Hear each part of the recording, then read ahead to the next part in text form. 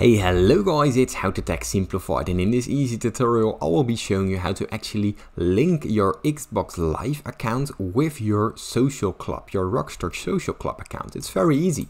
Now, the first thing that you want to do is log into your existing account on the Games Launcher, and from there, in the settings, you can't change it and you can't link it. But what you have to do is go to the top right, and from there go to Manage Account. Now, it will take you to the browser of the Rockstar account, and all you have to do is go to linked accounts, and from here, as you can see, there's the option to link your Xbox network gamer tag. Now simply link the account and it will take you to the Xbox sign in. Now that's everything. Sign in, simply authorize it and start playing Rockstar games. Now if you still get any questions, leave them in the comments down below and I'll try my very best to help you. Leave a like and subscribe if this video has helped you. Thanks for watching.